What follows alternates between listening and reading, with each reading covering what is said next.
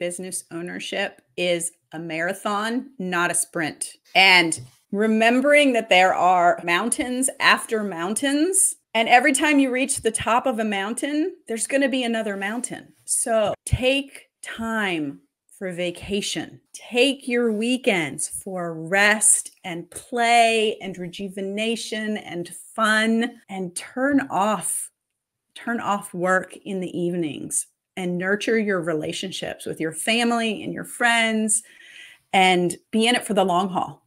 It's a marathon, and it's a fun one if you let it be. Beautiful. I love that. Play the long game.